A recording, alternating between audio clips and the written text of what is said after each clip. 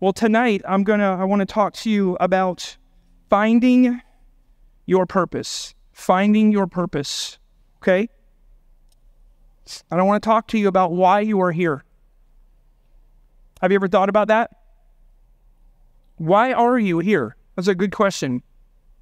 Personally, you. Why are you here on this planet, breathing his air, eating his food, drinking his water?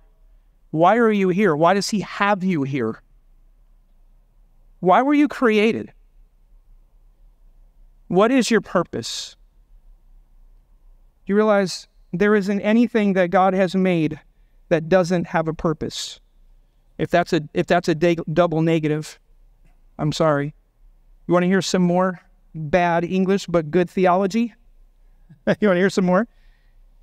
There ain't nothing here that ain't got a point, is what I'm trying to make. Okay, that's the point. There ain't nothing here that doesn't have a point. Every single thing that God created has a reason, has a purpose. Every single atom, every molecule has a purpose. Space has a purpose. Matter has a purpose. Time has a purpose. Angels have a purpose. Demons have a purpose. Maggots have a purpose. Suckerfish have a purpose. Clouds have a purpose. The sun has a purpose. The moon has a purpose. The heavens has a purpose. Men have a purpose. Women, you have a purpose. It's extremely important that you know what you are in this day and why you were created the way that you were created. And you embrace the purpose that the Almighty God made you for. Men, women, boys, girls, all of us. Fathers, you have a purpose. Mothers, you have a purpose. Marriage has a purpose. It has a design and it has a purpose.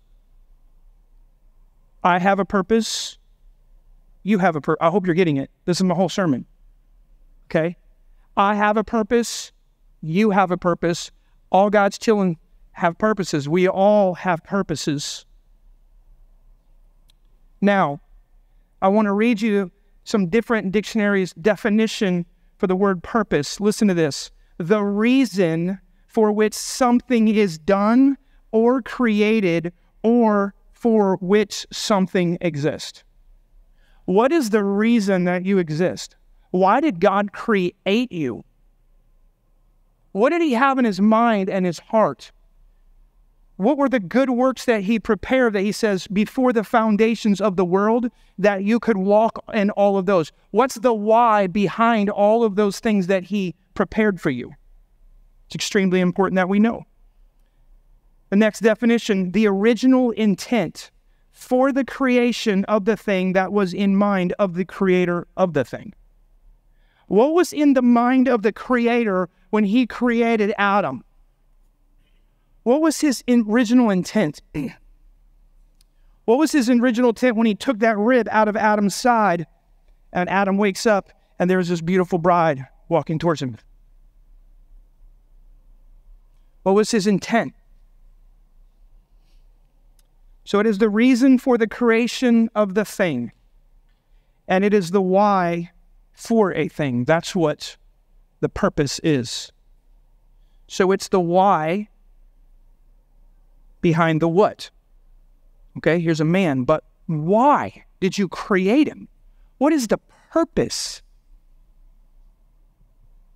Dr. Miles Monroe says, the greatest question is not what, but why. He says, you must ask the maker of anything to determine the purpose for that thing. What are we? We're asking anyone and everyone but the maker for the reason. We look in the mirror and we think, oh, this is where I get my significance from. This is where I get my identity from. This is what makes a young lady valuable today. And we compare ourselves among ourselves, and we figure if we look this way and we're this tall or we're this weight or we're this or that, or we have meaning and purpose and significance because we get people's attention or whatever the case may be. And God says, those who compare themselves among themselves are not wise. So now we have a massive percentage of young ladies today that are comparing themselves among themselves, and determining where you compare yourselves, you're either going to become prideful, you're going to become apathetic, or you can become depressed.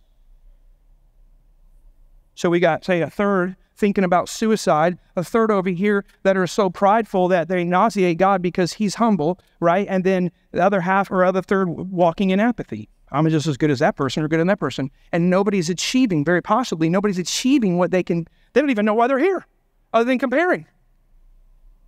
And so we have a huge mess on our hands because we don't know why we're here. Shakespeare had a play, and he had a man there, and the man was full of sound and fury, right, signifying nothing. Remember, a man making a lot of noise, but not saying anything of meaning or doing anything that really mattered. Helen Keller was asked, is there anything worse than being blind?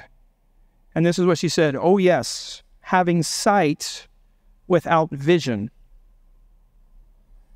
If I could see with my eyes, but have no vision for what I was going to live my life for, or no purpose beyond what I could see with my eyes here, that would be way worse than me being blind physically, but having this incredible vision for my life and what God created me for.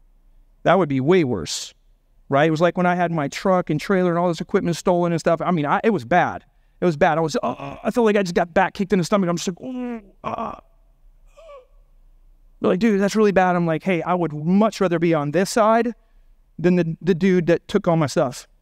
I would much rather be on this side.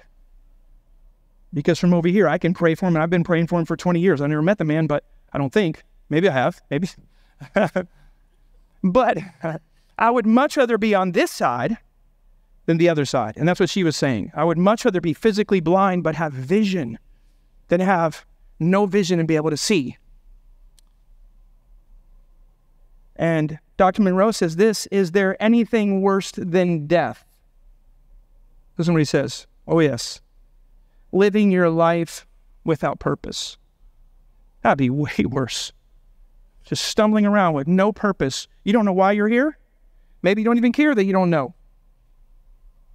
Someone says, ask a young person in the school, university, what's the worst problem that we have? Apathy or ignorance? I don't know, and I don't care.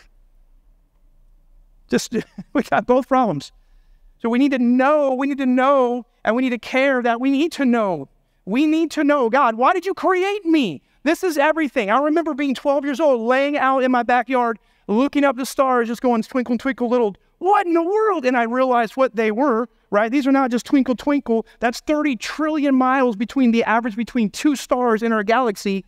And God flung them out in space, and he knows every single one by name. And I'm thinking, wow, if the God that created all of these, and he knows every single one of them, he knows how many hairs are on my head or how many's not, I have to align myself with the purposes that he has in his mind when he created me. Otherwise, I don't care what I've accomplished or done. At the end, I'm a total, absolute failure.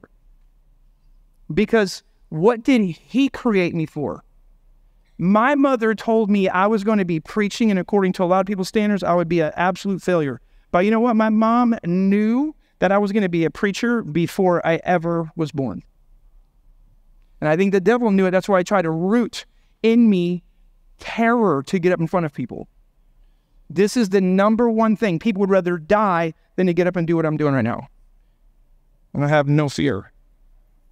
The only reason I have no fear is because I'm not up here trying to entertain you. I'm hoping to try to transform your life tonight, right? And so the purpose is I get lost in them.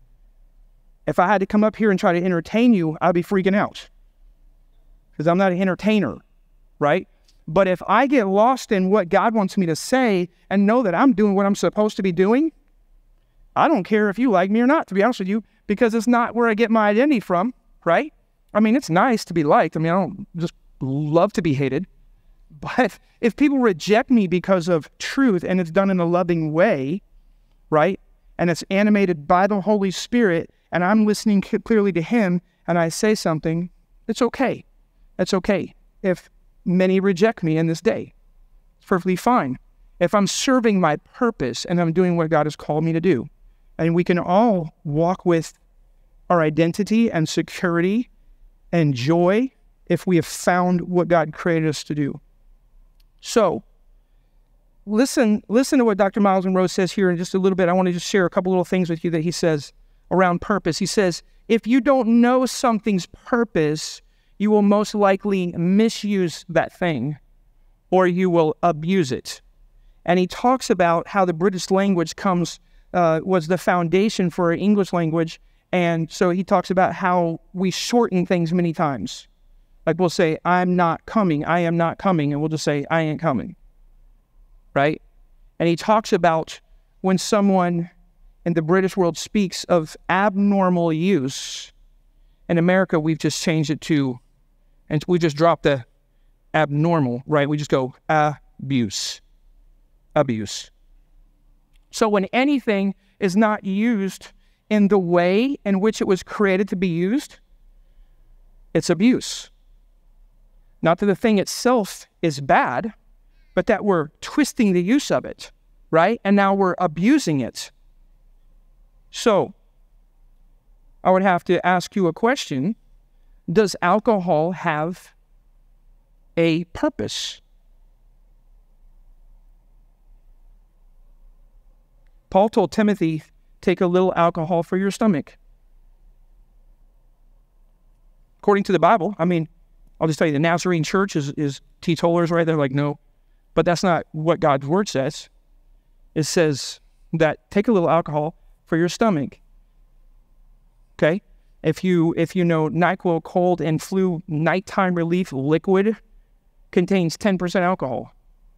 And I mean, it's helped me a few times, you know? I'm like, ooh, I'm just not feeling it, right? I'm like, babe, I gotta get a little bit of sleep.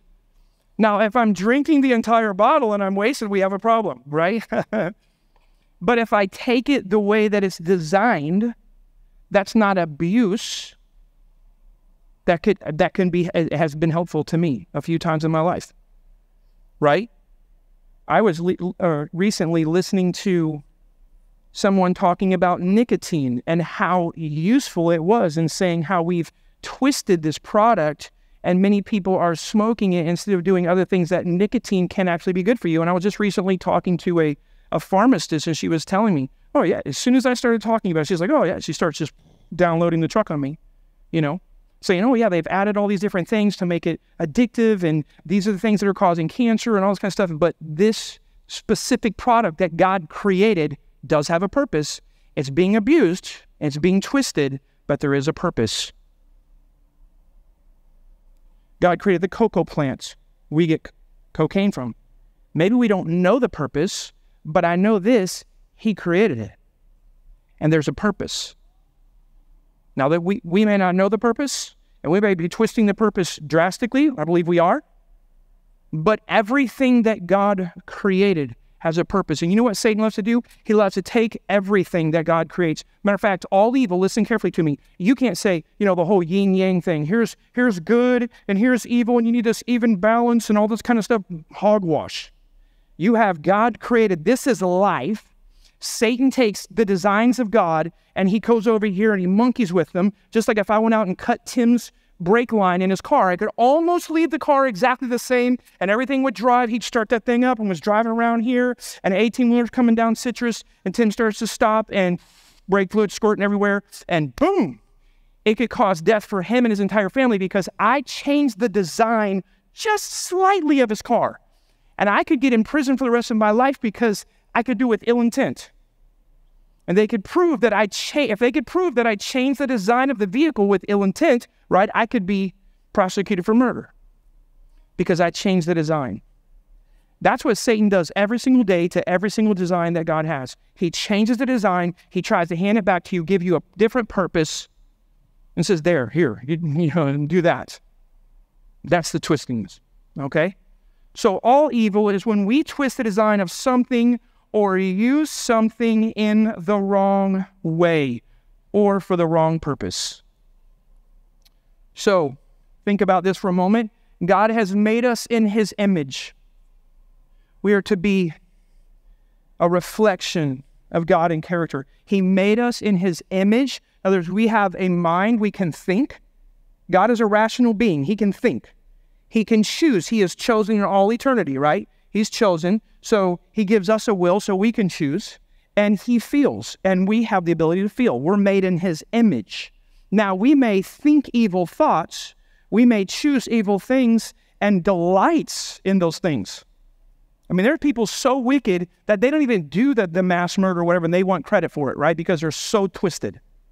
They want to say, oh, that was us. And they have no evidence it was them, because it wasn't them, but they want to take credit for it. You can get really twisted. But that's what the devil wants to do. He wants to twist us so we're operating not by God's revelation to our rationale, right, where we choose with our will to lock it around God's revelation and his truth. And as a man thinks in his heart, so is he. So then when we choose the truth and trust in him, our emotions come in line. No matter how you feel. Today, what do you feel like? Do you feel like Mr. Alex, do you feel like a young lady, or do you feel like a 70-year-old man? How do you feel, right? And whatever he feels, he gets to say, this is the new reality. My feelings determine reality for the entire world. That's what he says, right? That's what the enemy says to us. Instead of truth, it's what truly corresponds to reality. What actually is. And God says it's going to be so deceiving. Matter of fact, the first thing he says when he says, hey, what's it going to be like at the end of the age? He says, beware that you are not deceived. That's the first thing. He's like, just sit down. Let me tell you the first warning. Be careful, you're going to be deceived, because it's going to be incredibly deceptive times. Matter of fact, it's going to be so deceptive that if it was possible, the very elect would be deceived. Anyone not just mildly kind of liking the truth, you have to love it and you have to cling to it. If you don't hold to it with every fiber of your being, you're going to have it stolen from you. That's what's going to happen. Because only those who love the truth and hold fast, buckle it around your waist, right? Not, like the cops pulling up and you're like, oh, how do you pull the seatbelt across? You just kind of lay it across your stomach. Well, that might save you from a ticket, but that won't save you from going through the windshield, will it? Because it was never buckled. You can come to church and go along and act like you believe all this stuff. No, if you won't get in the wheelbarrow and go across on the tightrope, if you know that illustration, with the Lord, right? If you won't entrust yourself to him and you don't buckle the truth around your waist, it ain't going to save you. He says, in these deceptive days, you have to make sure you're clinging to the truth with every fiber of your being. Okay? So, here's one of the crazy things is when God makes us in his image, he wants to make us in his likeness. His likeness is when we use our mind, our will, and our emotions the same way he does. So we think his thoughts, we choose righteousness, right? And then our emotions follow. If we switch everything on his head, what happens? Our emotions lead. Satan, we have a bad circumstance. Satan's over here monkeying with circumstances. We don't in everything give thanks and rejoice in everything and praise him and all this kind of stuff. We don't do that. What do? Our emotions are controlled by our circumstances. Satan's running the circumstances out here. And what happens? We start believing false things. Our will's broken down to do what we're told to do. And so we get enslaved to lies and fear because everything has been flipped up on its head. Am I making sense to anybody? Yes? I would preach a lot better if you guys would talk back to me, but anyways. All right, this church doesn't do that, so. So Satan's goal, listen to this, is to make us in his image and in his likeness. I was in my mother's womb. My mom had the idea that I want to give him the name after a man who was made in the image and the likeness of Jesus Christ. His name was Stephen in the Bible. So he was the first martyr. After Jesus laid his life down, praying for the very people that were killing him, she says, God, you've given me this son in my womb. What do you create him for? I know he's supposed to speak your word, but what kind of character is he supposed to have? And she believed that God was laying on her heart that he wanted me to have the same type of character that she saw in this man in the Bible named Stephen. So she named me Stephen after the first martyr. Here's the crazy thing. I believe he's probably the only person in the entire Bible that got a standing ovation from Jesus. Because every time you see Jesus, after he raises from the dead, he's always seated in heaven at the right hand of the Father. Always. Except one time. Stephen goes, they're stoning him, hitting him with rocks, right? And this guy is crying out. He sees the heavens open, right? And he says he sees Jesus. What's he doing? He's standing at the right hand of the Father. He's like, that's my boy, look at him, right? He's doing the exact same thing that I did on the cross. He is praying for the people that are killing him. He's not only in my image, has a will, a mind, and emotions. He's actually using all three in the exact way that I did, right? Pray for those who despitefully use you. Love pours out of you, right? So he's choosing with his mind to interact. He's being animated by God's love. He's not allowing, well, these people aren't treating you right. He's allowing his emotions, circumstances to control him. No, he's made in the image and the likeness of Jesus Christ. That's when God has sanctified us out. That's what happens. Christ literally has control of every part of your being, not just forgiving you for your sins, but he's taken over and he reigns and rules. He's not only your Savior, but he's your what? He's your Lord. He's your boss. He's the one that runs your life. So he teaches you what to think. He empowers your will. He works in you both to desire to do his will and gives you the power to do it. So that's what he does. So think with me for a moment. What does Satan want to do? Take the whole thing and twist it on his head. He wants to make you in his image and in his likeness, right? And if I had time, I would just show you God's whole design, right? God designs angels. They're a little bit, they're here underneath God, and man's a little beneath the angels, right? Then you look in the garden, and God gave Adam, and he gave Adam the authority over his wife. They're equal in value, but authority and that structure, the man is in charge. He has authority over her in a sense. He got to name her just like he named the animals. So he was responsible to care for her and to guide her. And so what happens? Then you see the animals and the plants. Satan comes. He doesn't come to Adam and say, hey, I want to tempt your wife. No, he comes around Adam, the authority, and he comes to Eve, and he brings this plant at the very bottom of the food chain. He comes into a serpent, right? And then he holds up this thing. Look at this. This is beautiful, beautiful. And he appeals to her emotions.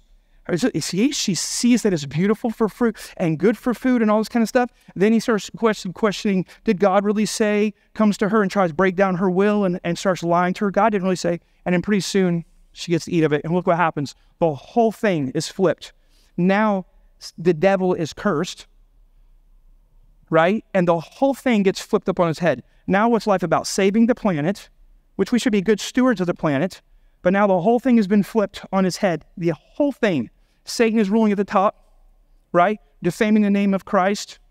I know people that animals are so much more important to them than children, because everything can just show you the whole system has been twisted upside down.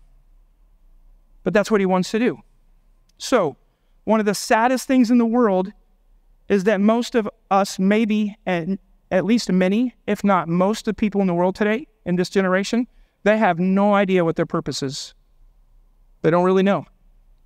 They're just trying to say, well, I want to get famous, or I want to get powerful, or I want to get, or whatever, so many followers, or whatever the case may be, to find myself.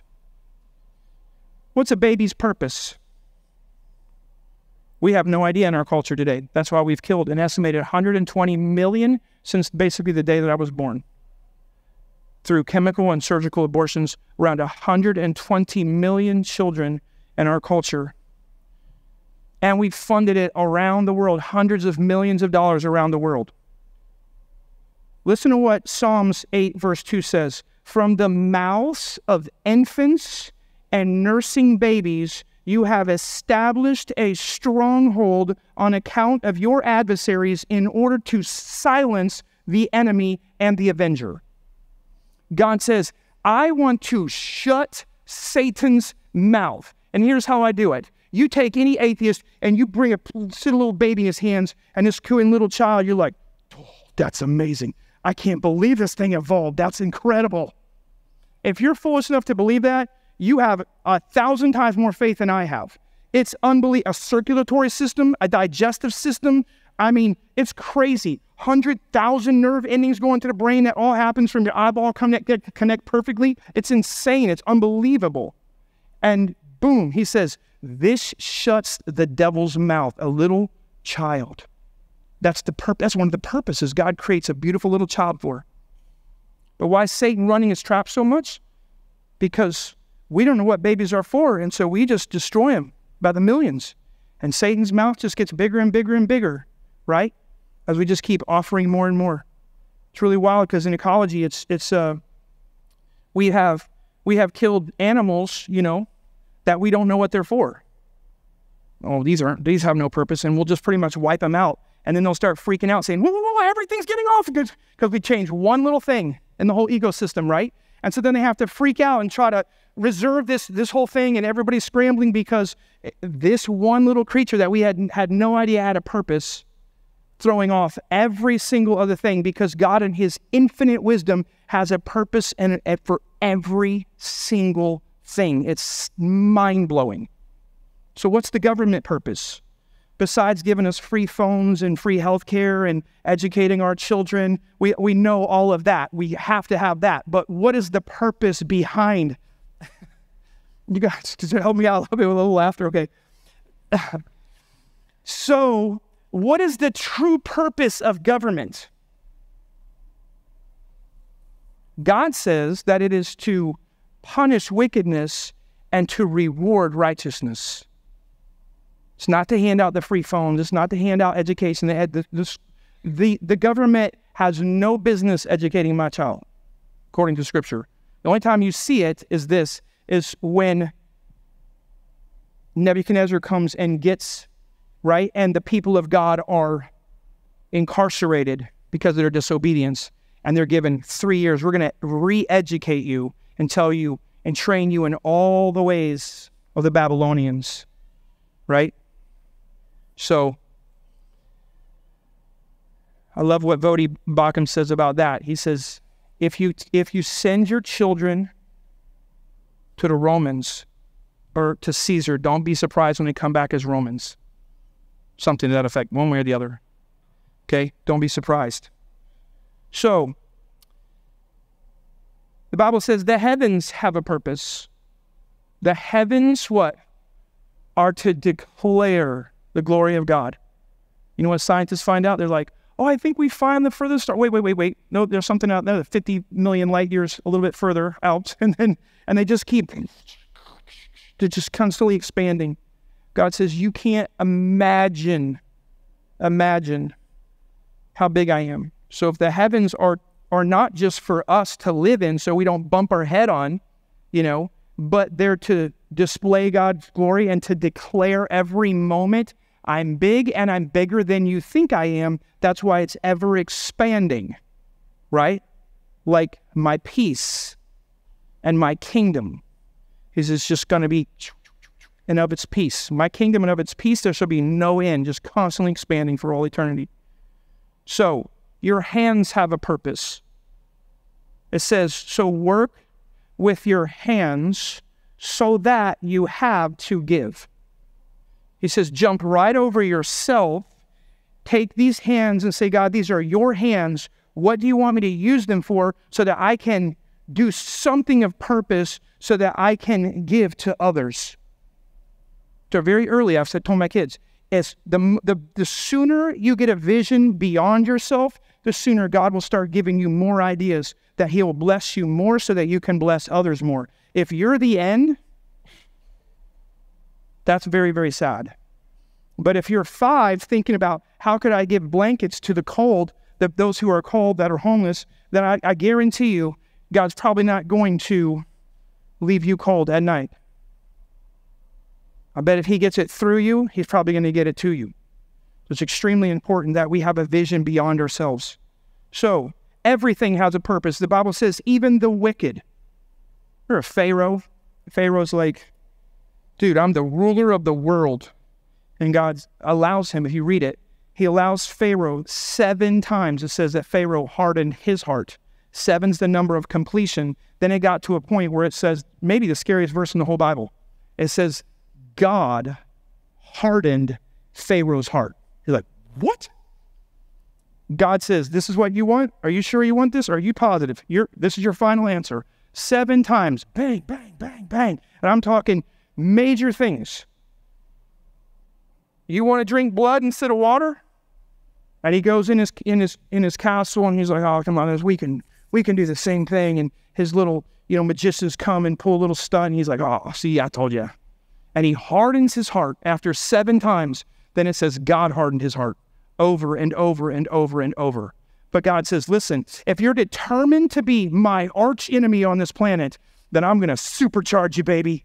Right? So he takes him over to the other side. He says, you're not even going to be able to be that's what the devil is to me. So let me strengthen you. If you want to be my enemy, I'm going to make you so awesome and so hard-headed that you'll be an enemy that we'll be talking about for thousands of years. So it says that he raises him up to be a good enough enemy that the story will go for thousands and thousands and thousands. That's why we still know the story today.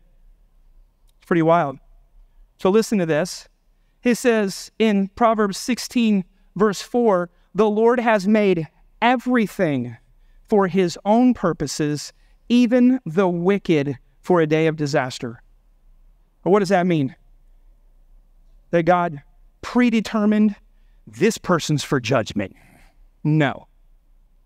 I do not believe that for a moment. What does God say? He says, listen, you want to come to that point where you are living this way to me? He says, there's going to be a day that I'm going to make everything right. And I'm going to prove my justice by destroying all wickedness. And you're going to prove me righteous. Matter of fact, the most wicked being on the face of the earth is going to say, man, you are a just judge. I'm getting exactly what I deserve.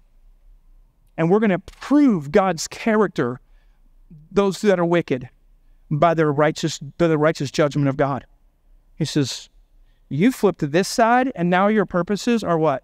To prove me just on that day when I destroy all evil. So, everything has a purpose. You guys ready? Girls, I'm going to step on your toes for a minute. Move your toes back a little. Okay? Clothes have a purpose. You know who created the first clothes?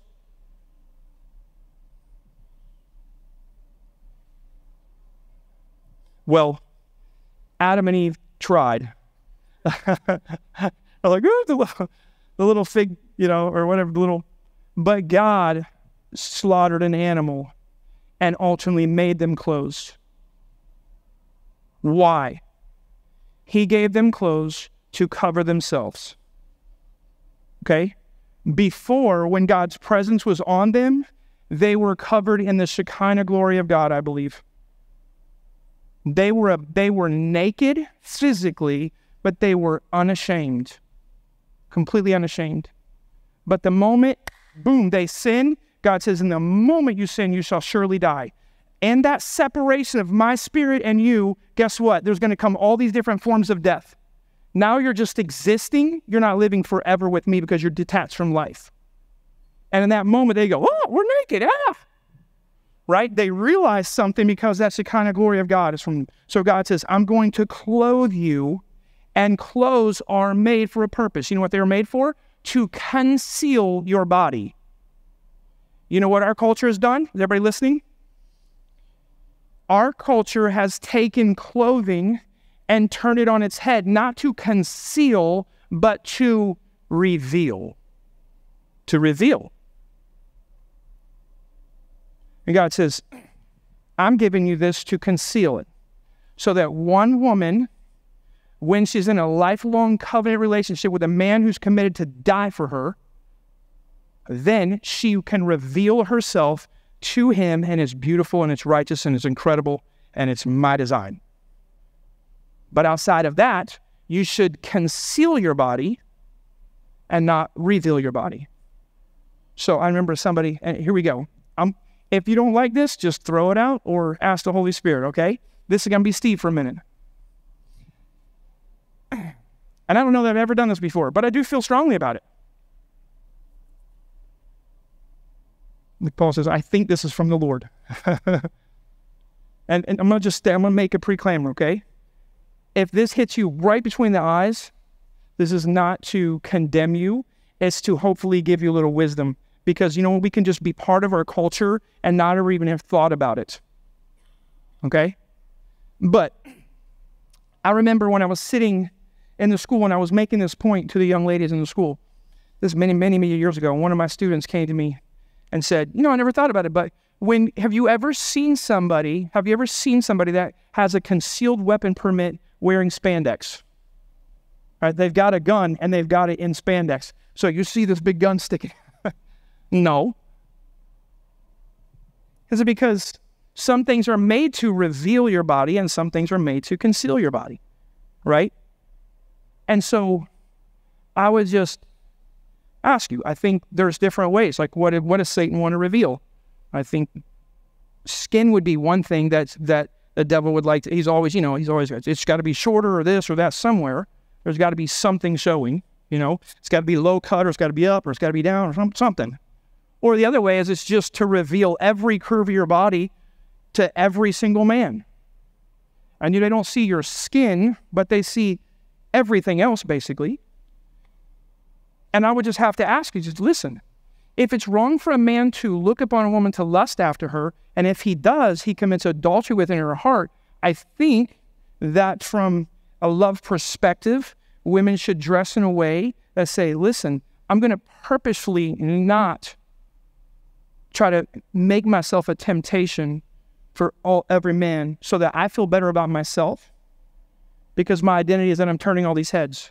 Well, if you're turning all those heads, you might be doing it for the wrong reason, and they might be sinning. So I would just say, ask God, give me wisdom in this area and help me. I love what Paul Washer says. He says, your clothing should be the frame for the face of God. So that when people see you, they see the face of the Lord. So God talks to specifically to women. So are you picking on the women? No. But I think men are more visually stimulated. Obviously, if you don't know that, I think that's kind of a general statement. But anyways, so he specifically says to women, talks to them about modesty. And people have gone, in every ditch under the sun in this. Okay? If I told you some of the stuff that was taught to me, and I so rebelled because I said, you have lost your ever-flipping mind. The craziness that was taught to me, I felt like. But God brought me back, I believe, to just a few wisdom points. And I try to share them with my girls. Hey, listen, if you dress in a way that you get some guy's attention because of one thing, your body, then you're going to be in a constant competition for the rest of your life to keep his eyes. And if he's that way, you're going to lose him like that, and you're going to be fighting your whole life because that's what you've got. But if you draw a man because of your inward beauty and your character and your relationship with Christ, now you have somebody. Now you got somebody. And if you're in a car wreck, he's probably still going to be there faithfully in the hospital serving you. And if you're drooling for the rest of your life, then you've got something. All right. Beat a dead horse and just keep going. Okay. I got no amen. So, all right. What is your why? What is your why? Ecclesiastes 1. Listen to this. It's been crazy because Pastor Gary and I have I'm like, he's stealing my sermon. But Ecclesiastes 1, listen, it says, the words of the teacher, meaningless, says the teacher, utterly meaningless, everything is meaningless. So we're talking about meaning and purpose. What's the purpose of your life? I'm just talking today. If you just live with this little world as everything, good luck. But if you look beyond and say, God, why did you create me? Help me to be part of that purpose. That's what I want. But if you don't, it doesn't matter what you achieve. You can achieve more, do more, get more than anyone else, but don't have the right motive or the right why behind the what, and you will be empty, you will be frustrated, and you will be a total failure in the end. Even though you got to the top of the pile, you realize it's just a big trash pile. So let me read this to you, Ecclesiastes 2, as we kind of wind this thing down here. Ecclesiastes 2, verses 4 to 11, he says, I undertook, if you see on the screen here, you're going to see all the I's I undertook great projects. I built houses for who? Is it up there? Myself. Do we have anybody running? Ready to go? I built houses for myself and planted vineyards. I made gardens and parks and planted all kinds of fruit trees in them. I made reservoirs to water groves of flourishing trees. I bought male and female slaves and had other slaves who were born in my house. I also owned more herds and flocks than anyone in Jerusalem before me. I amassed silver and gold for myself and the treasures of kings and provinces. I acquired male and female singers and a harem as well, the delight of a man's heart.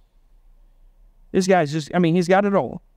I became greater by far, not just squeaking by, but by far than anyone in Jerusalem before me. In all my wisdom, in all this, my wisdom stayed with me. I denied myself nothing my eyes desired. This is the lust of the flesh, the lust of the eyes, and the pride of life lived to crazy levels. I refused my heart no pleasure. My heart took delight in all my labor, and this was the reward of all my toil. Yet when I surveyed all that my hands had done and what I had toiled to achieve, everything was meaningless, a chasing after the wind. Nothing was gained under the sun. So the last 2 weeks, we have literally had the same exact scripture verses in her. But he says, oh, you think girls are the answer? How about 3? No, how about 1,000? You want 1,000 of the most beautiful women in the entire world? That's what Solomon gets. Around 3 years, if he spent a night with a different woman every single night, 3 years, remind me of your name again. He's like, money? You talk about money? He's got people coming from all over the world. One's bringing him 666 talents. I think it was of silver or gold every year. It's crazy. Everything this man has and everything he achieves and everything he does and all the honor and the respect and the wisdom and everything. And he says it was nothing. Why?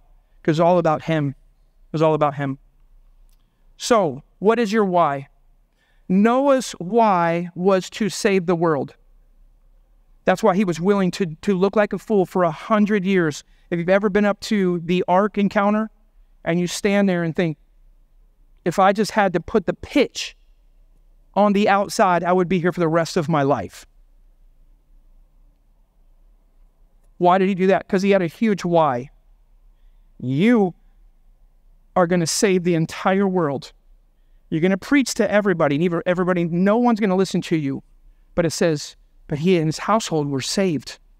And through his household, you owe him your life. Because he had this huge why. Abraham, what was the why that drove him to go and be willing to offer his own son? Well, to bring about the nation that would bring about the Messiah. God had promised him. He says, listen, you see the sun right here? You trust me, and I'm gonna give you as many children as there are stars are in the heavens. You are a fulfillment of that promise 4,500 years ago, or however long it was, that God was going to bring countless children through Abraham. If you're a follower of Jesus, you're one of his children. What was Joseph's why? It was to save the nation that our Savior would come through. Moses' why? To deliver God's people from slavery. He says he was looking ahead to his reward. See, much of your power and my power lies in your purpose. If you don't have a big enough purpose, you're going to have no power. But if your purpose is so big and so grand that God says, listen, I'm using you. I'm using you. I just told some of the boys today that I was mentoring, I just told them, I said, listen, you know what saved me when my love for Christ wasn't enough to keep me away from looking at things I shouldn't have looked at and doing things I shouldn't have done? It was the purpose that I knew that God had burnt on my soul. He said, Steve, you are going to make a difference in thousands of people's lives. I believed that from a child. And I knew if I mess this up, I don't just mess it up for me. I'll mess up everybody else that I'm supposed to impact. And you're supposed to impact people. A hermit that thinks he doesn't impact anybody, the average hermit impacts around 10,000 people throughout his life. Why does a dude never come out of his house? But you impact people. We all do throughout our life. So, Paul, what was Paul's purpose? He was bringing the gospel to the rest of the world, to all of us. He was willing to be I mean, you name it, whether he was stripped naked or whether he was out in the ocean, no matter what, how many times he had to go to prison and beaten and whipped and all this kind of stuff, nothing would derail him because he had this gigantic purpose. Why is the power behind every what? So, the what is Jesus says, it is finished. It is finished. When he utters those words, what was the why? It says, for the joy set before him, he endured the cross. Do you know what the why was when Jesus says it is finished? He wanted to love his Father, but he wanted to win you for him as his bride for all eternity. And so nothing would derail him because you were part of the why for him hanging on the cross, his love for you and me. That's the only chance that we have. So he would not, even if his own friends trying to derail him and say, no, don't go. He says, get behind me, Satan. I've set my face like a flint. There is nothing going to keep me from what I've been called to do. So when you hear, well done, good and faithful servant, what is the why behind that? Hopefully love is the motive that drives you every second of every day, so that when you hear those words, that divine accolade that we should all be living for, hearing those words, good and faithful servant. God does not flatter. Matter of fact, he says he's going to cut off all flattering lips one day. And we're going to lose the ability to use those if we say wrong things. I promise you, in that day, when it's judgment day, God's not going to speak like he did to Gideon, like we were talking about last week, and say, you mighty man of valor, right? When he's a big chicken. But he sees in the future. But now it's the day. You're standing before him. What's he going to say? Good job. You really stunk. But I'm just going to say that in front of everybody. No, he is not going to do that. If he says, well done, good and faithful servant, you know why he's going to say that? Because you actually, through his power and his grace, you pulled it off. You did good. Well done. You were good and you were faithful. You allowed my grace to come into you and to change you. And you walked in a way that was worthy of what I did. And so I'm going to commend you on this day right here. That's what he's doing on this day. So, my goal for us tonight is not just to learn about the importance of purpose, but finding it and living with it burning inside of you every moment of every day. That's what God is wanting. Each and every second that is slipping by is attached to eternity. What we do and why we do it has eternal effects, both consequences and rewards attached to it. Everything that we do. So God wants to do more than just challenge you tonight. He wants to change us. This sermon isn't about just information, but it's about transformation. It's about we would be transformed. So we might know who we are. I hope you do. And you might know whose you are. I hope you know that as well.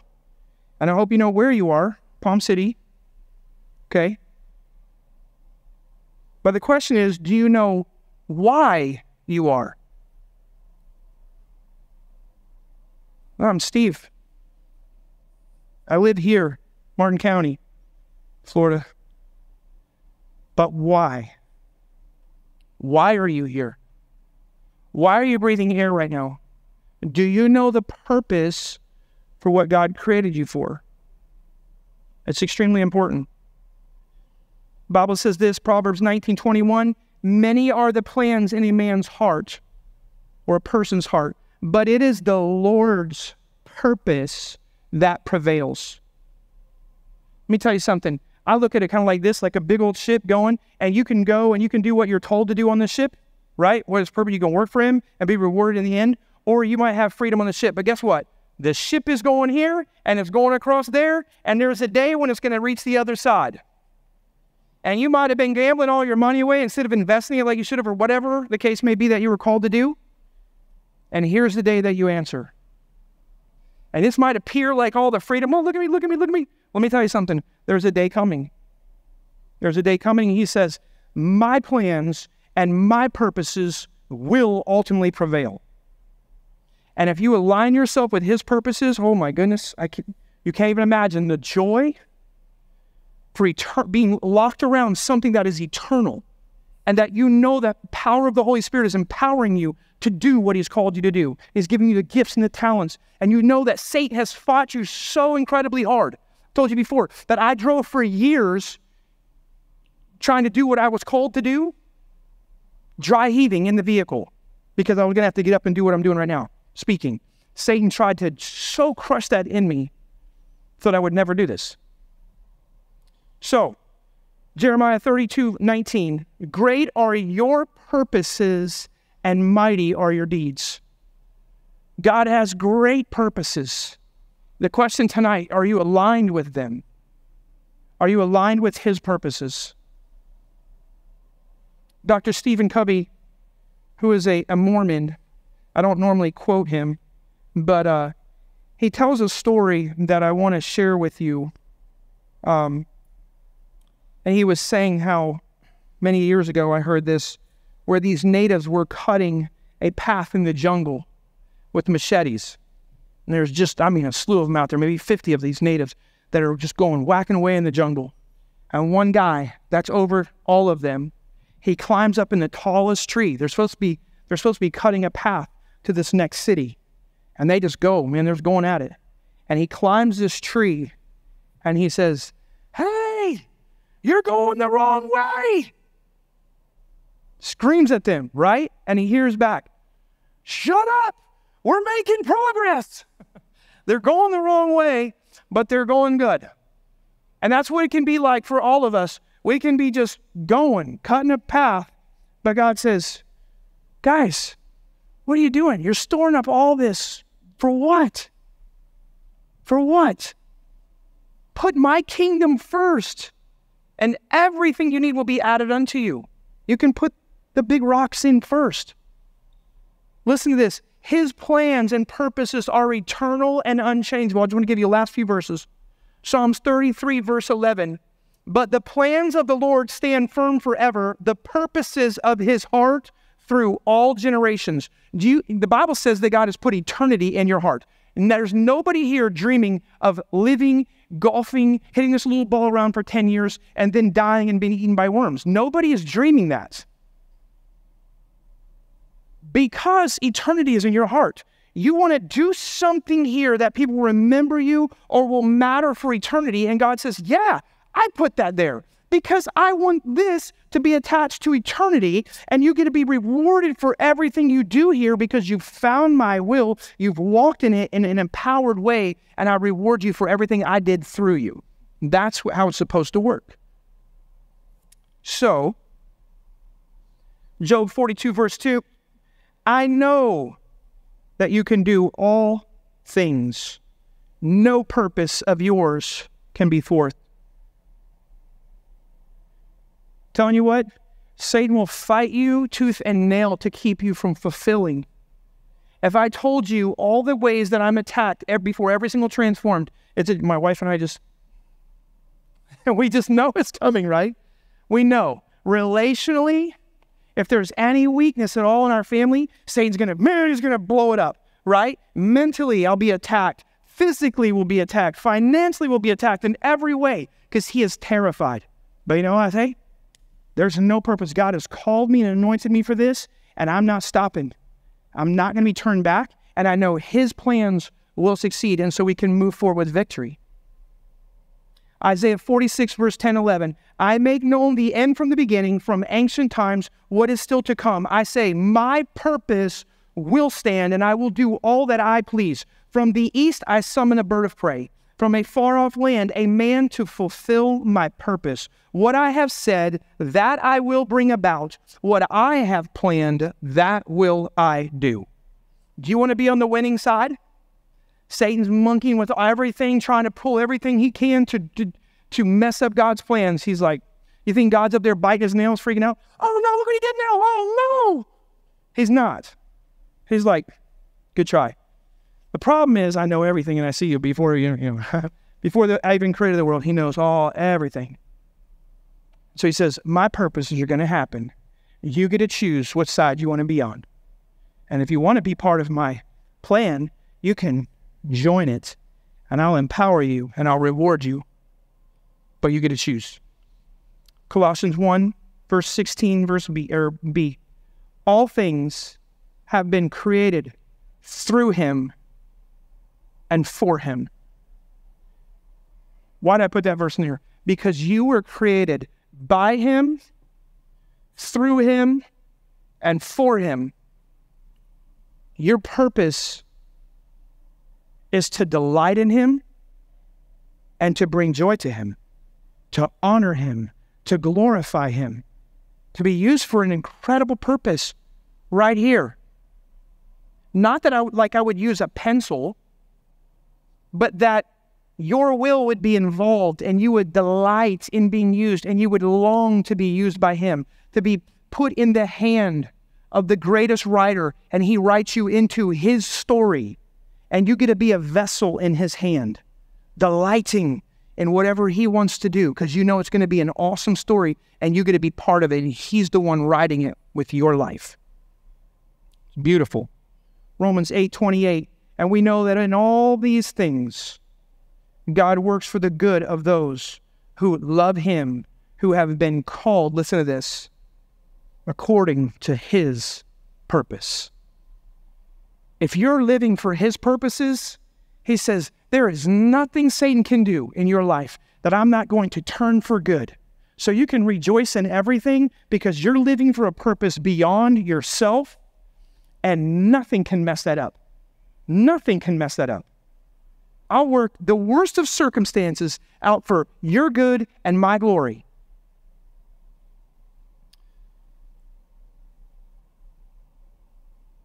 I want to leave you with 3 last verses. I hope this expands your mind a little bit.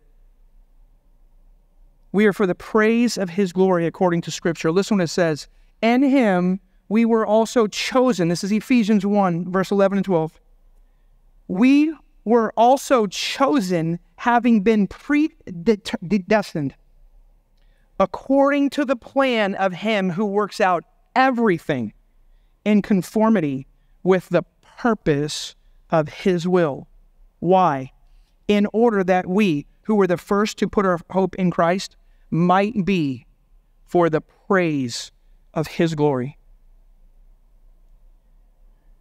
You are to bring praise to God. That's the reason you were created. You would glorify God. Ephesians chapter 2, verses 6 and 7.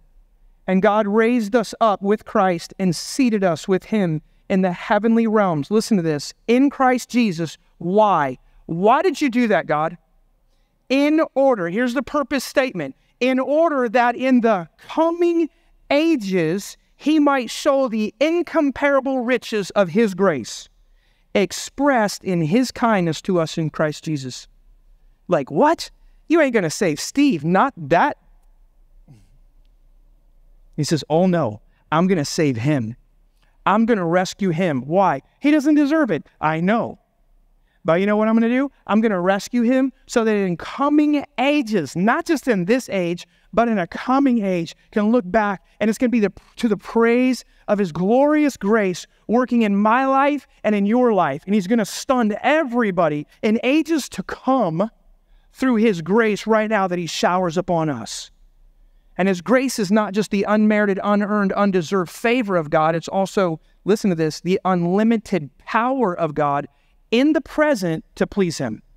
So when we see in coming ages, you're like, there is no way that this person could live like that. You say, that's the grace of God.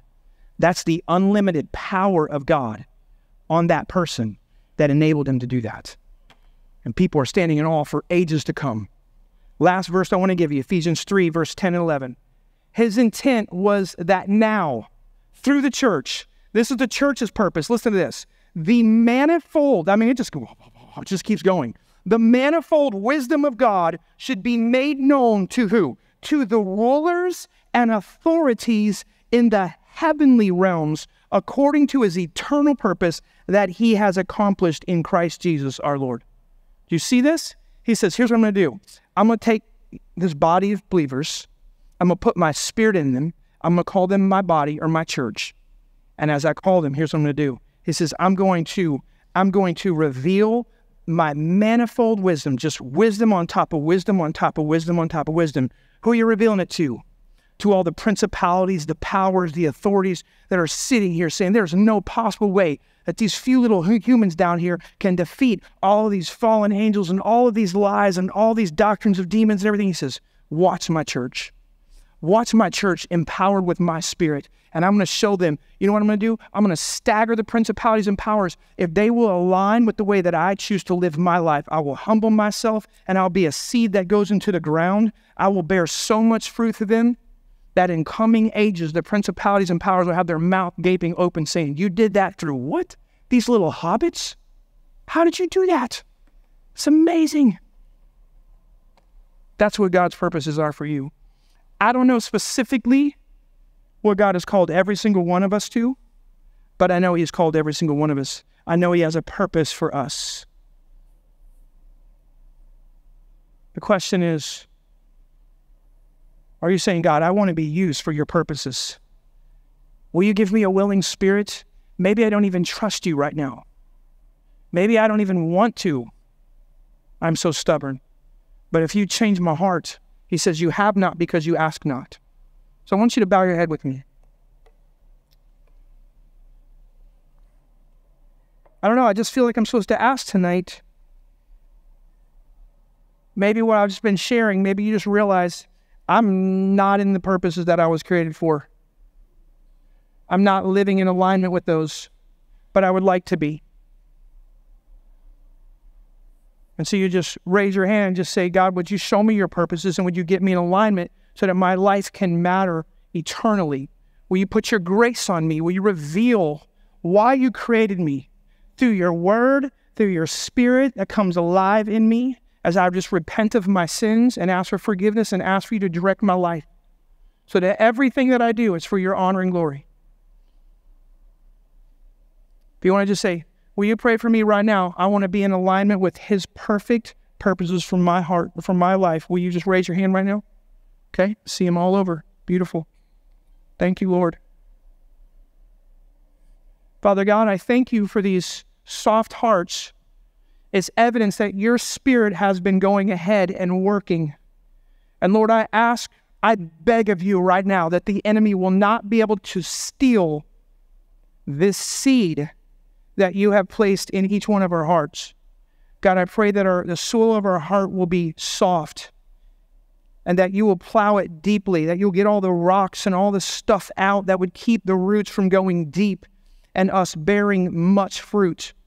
Father, I'm asking you would bless every single person here with a spirit of wisdom and revelation that they can know the purposes and the very God that created them for those purposes, Lord, and the very Spirit of God that wants to direct them and be their counselor and their empower, their helper, the one that comes alongside them and gives them that dynamite power inside of them to accomplish whatever you've called them to do. And all of hell will be helpless against those purposes because you are the one working them out through us.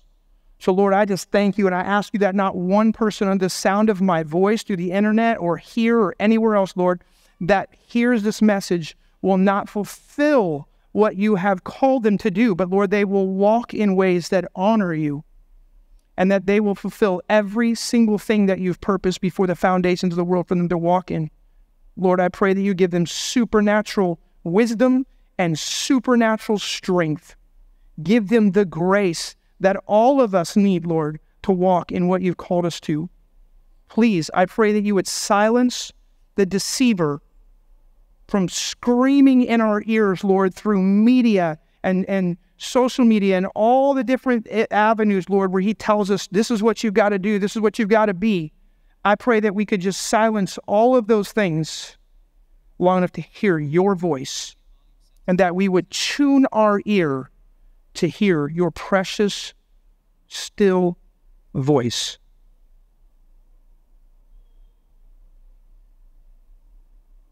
I pray even now, Lord, that you would speak to someone in their heart.